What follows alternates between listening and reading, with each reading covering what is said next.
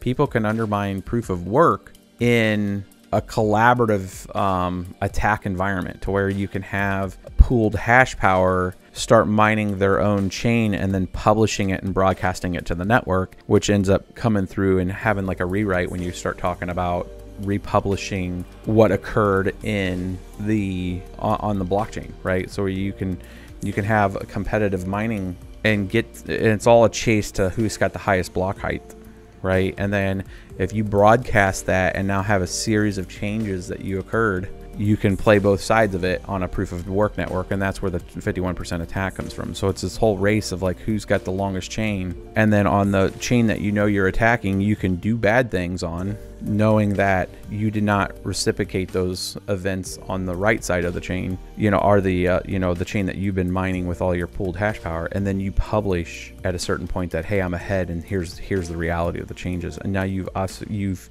eliminated any of the activity that was on those. So you're not including other people's transactions. You're not doing any of that when you publish that long chain. That's part of the direct attack on proof of work. And it's not that the technology is not functioning. The technology is actually functioning the way it's supposed to.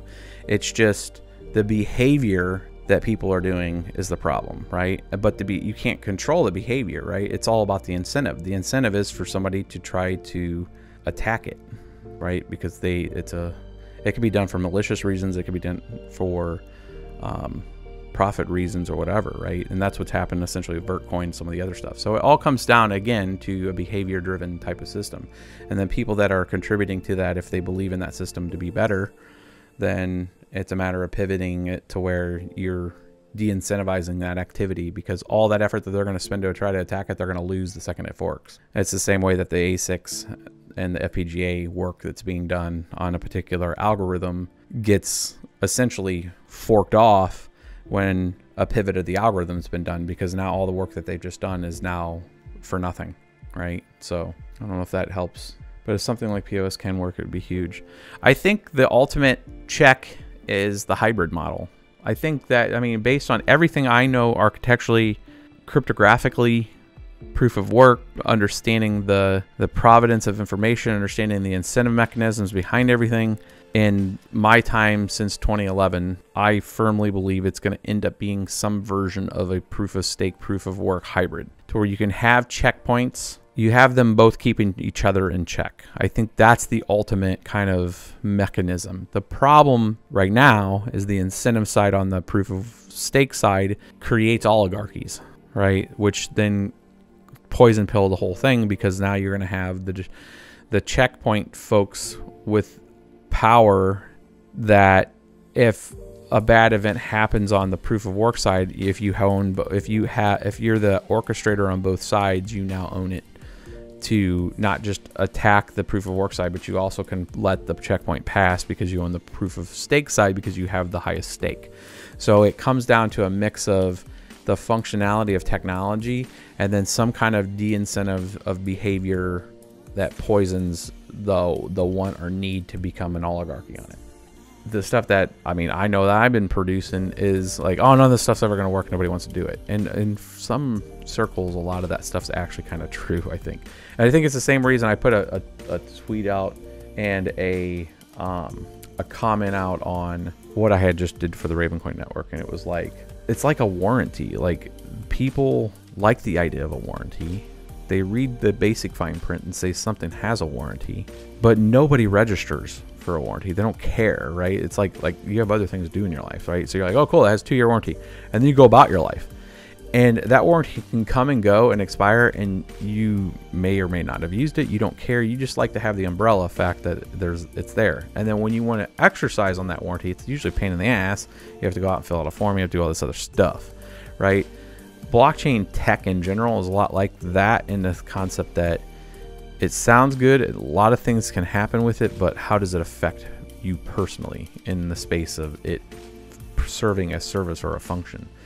And at the end of the day, it's trying to explain either the warranty or like why TCP/IP routing is like important for the internet to function. You just want to get on and do something on Instagram. You don't give a crap about how those pixels and those bits went across the server, right? It's like, hey, that you're saying a service function says I can take a picture and I can share it with people. Cool. How do I do that?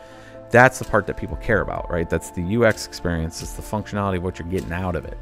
So the blockchain functional world needs to get into a space that is providing tools and services that meet an intent that really looks like the current existing centralized world in a way, but gives them a different level of security and provenance and all that other stuff in the background, that they'll get new features out of it, such as, hey, this thing that you just bought, it has a unique serial number, and when you take pictures with that, you can flip an option on to record that on chain. And what does that give to you? Well, when you go to sell it, you can give them this one little key that gives them access to all those things that you felt like sharing to it, and say, hey, I took this cool picture with Nelly with this thing one time, and you know, here's the link to that event. Right now it's under your profile on maybe Instagram, and you don't want to give everybody like access to other stuff. Maybe you can give them that one picture or something, but you have no way to really tie what happens with an asset to its history or provenance that isn't not associated with you, right? It's because it was associated with you, to where there are opportunities to change that. I mean, in cars, it's around the VIN numbers and Carfaxes, right? Like what happened with this car. Certain things that are expensive in assets, we do stuff like that with. We already do stuff that would make sense on a authentication chain, right? Title services for a house, that kind of stuff. Like having those events that are happening in the background tied to a chain that is then, you know, that it wasn't edited, I think is critical. But it needed to just happen in the background, and you have that now guarantee that somebody didn't go in there and edit it. And if they tried to, there's an entire network that's preventing them to edit the original record. Again, all those things being said, it doesn't directly, people care that that's fact that that's a blockchain driving that, right? And that's the issue. That's the genuine issue, is people don't care what drives it, just the fact that it works and it's consistent and they don't have to go prove it 50 times, right? Anything that changes that activity for people is going to fundamentally change the user experience.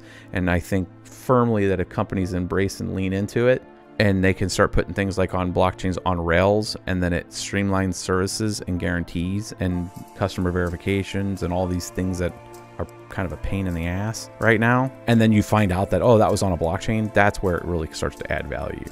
And then the transactions that are occurring on that sub network in the background is what's creating value for the token itself, because it's being used all the time. It's being used to just automate and facilitate things in the background. And you can circumstantially own a function. You can own tokens on that fuels that system.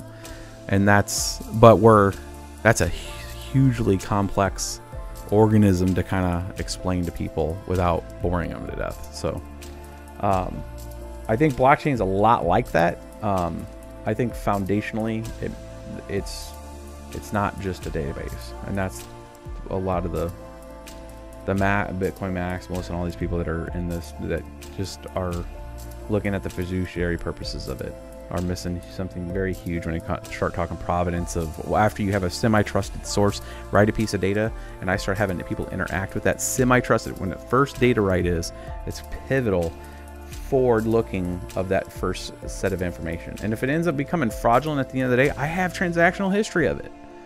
You know, that's the part that I just, like, in every argument I get into, folks, and I wouldn't say argument, I'd say discussion. Like, that's the one part they missed. Like, well, it's garbage in. People could put bad data in there. Well, no shit. It's happening right now on databases. You know, and not saying that this, because it's the first series of information is very hard to prove that it was right. The fact that I take a video and a picture, do you believe that?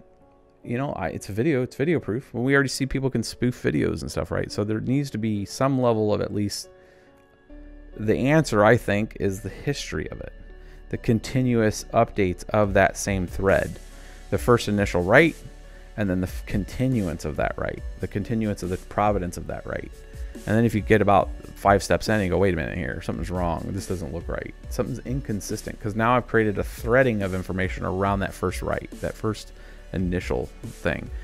In a database, if you go and change any one of those writes after it, you can change and throw off the understanding of what that information is. You can kind of throw it off the trail per se, right? And that is the delta there. That's what we're trying to fix at the end of the day. Is like, can I have something that's canonical in nature and very, very hard to go back and try to change? right? And if that is much better than a database, which it is, then that's the stuff that should reign through over a long period of time, through a lot of iterations and testing and speeding up, and what makes sense to have in a semi-permissionless, full permissionless environment with a lot of chain and off-chain swapping.